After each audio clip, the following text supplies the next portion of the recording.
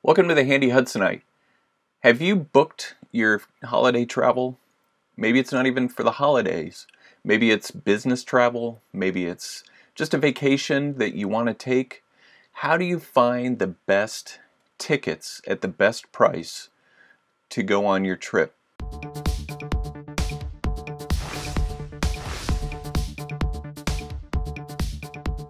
Okay, we're going to look at a tool put out by Google, and it's a tool that I use often. It's a great way to find flights from a number of different carriers without having to go through a number of different websites to find it. So just flightsgoogle.com, flights.google.com. Come here, and the interface is very, as Google does with many of their products, it's very simple, very clean.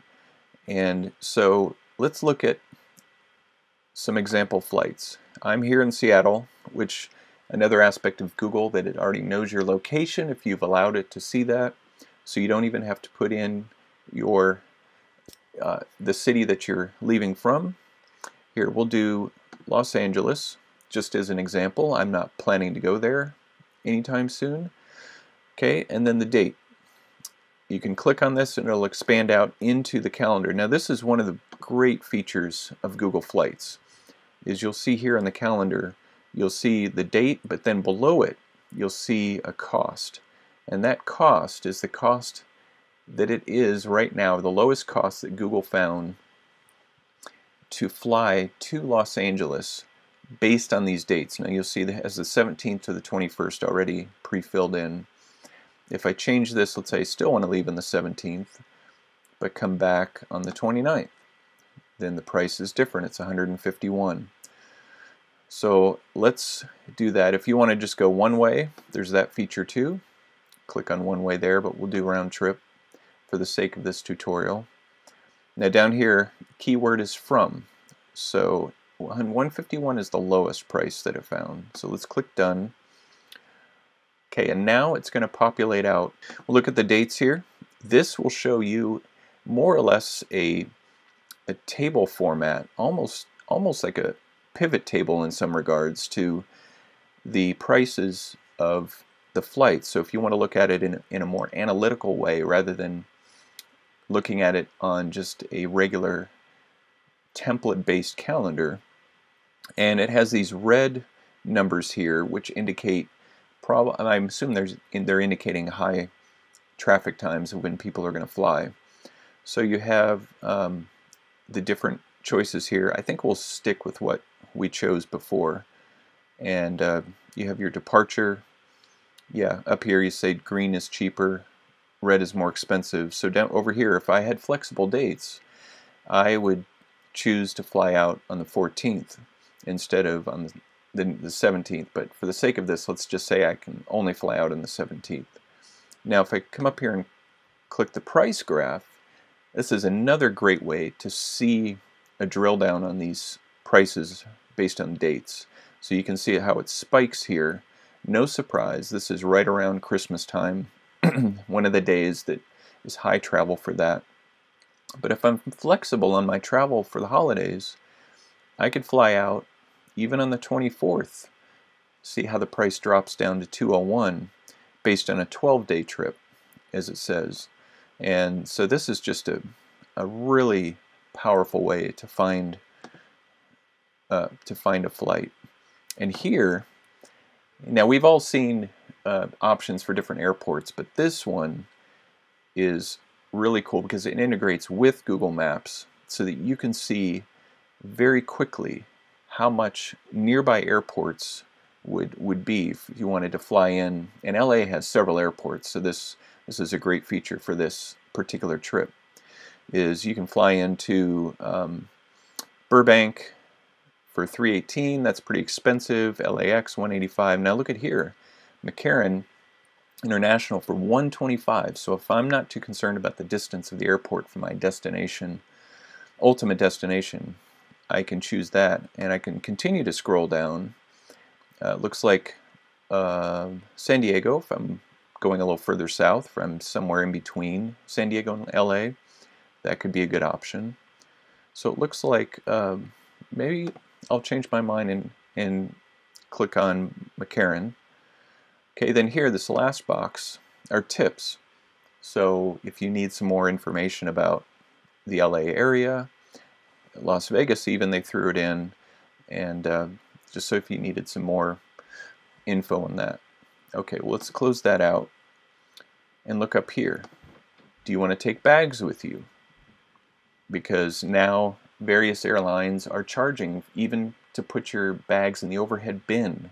Unfortunately, back when I was young, you got to fly with 2 bags free all the time. There was no questions. There were no extra costs. But unfortunately, we don't live in that time anymore. So you can select here to include carry-ons.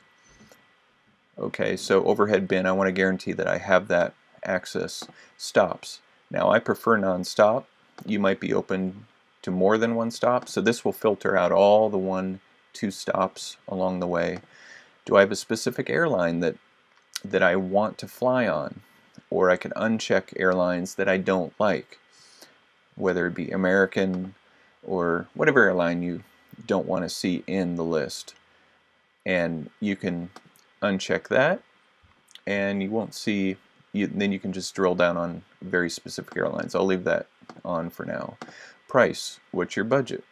Scale this down, and we can keep this thing, let's say, under $300. So it's only going to show me flights that are under $300. Times, departure. Okay, I don't want to leave too early. I'll say 10 a.m., but I don't want to leave too late either. I'll say between 10 and 3 is when I want to leave. And or you could have it based on arrival time. I'll just do it based on the departure. And then for your return flight, when I depart LA, I don't really want to leave before 10, so I'll just use that. You can see everything updates in real time for me. And I guess I got pretty specific here because it's only showing me 1 flight, but that's fine because I was very clear on what I wanted. Connecting airports, this is just another feature if you had a layover, which I don't. I have a nonstop flight. And even more detail, like how long are you willing to fly? And this is great for international flights, choosing I don't want to be in the air for 24 hours. And so that is a great feature. And then you can hide separate tickets or show the separate tickets. It's good to know when you have to buy separate tickets, so I'll leave that on. Okay, so here's the best departing flight, actually the only departing flight. And another great feature with this is, so you don't have to keep checking this, coming back and checking every day, is it has this track prices, and this will be emailed directly to your Gmail account.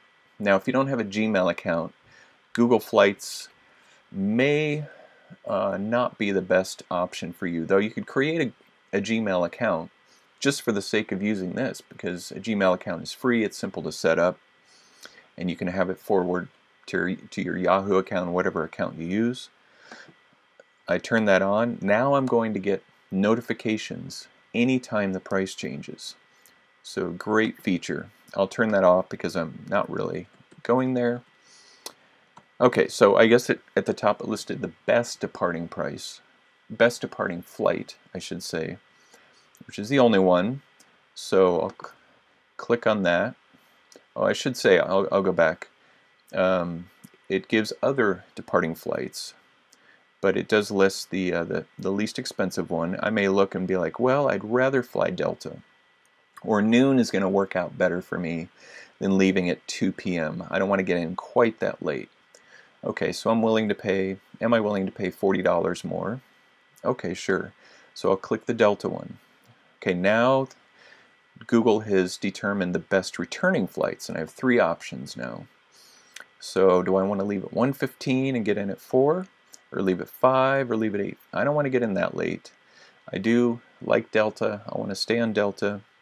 Let me come down here and see what other options I have. 10:30, that might work, but I'm not too concerned about getting back that early. 3 o'clock, maybe a tad too late. So let's go with the 1:15 here. So now I have my trip summary. shows me the total price. Now, again, I don't have this tracking prices on. If I had turned that on, that would show that it would be on right now. Okay, now this is a great thing with Google Flights, is it will show you some differences here. Now, with Delta, which is a little strange, but just again, their way of trying to make some extra money. If you want basic economy, you can't choose your seat, you can't change your ticket, no upgrades. They do give you overhead bin access, so if those are okay with you, then that's great. But if you want to be able to choose your seat, you choose the economy. So I'm going to choose the economy, pay a little bit more. That is something that a lot of search engines don't readily show to you, and you may not even know until you get to the Delta site or to the end of your process. Okay, so it shows me the summary here, shows the travel time, the amenities. Okay, great. Even shows my bag info and how much it's going to cost me to check that bag or two on, what's included.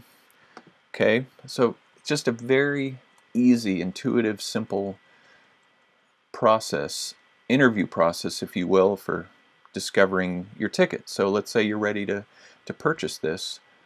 I'll click select, and it's going to take me to Delta's website. Now, if you had tickets from two different carriers, let's say you had a Delta flight out of Seattle and an Alaska flight back to Seattle from LA, then you would need to go to each site separately.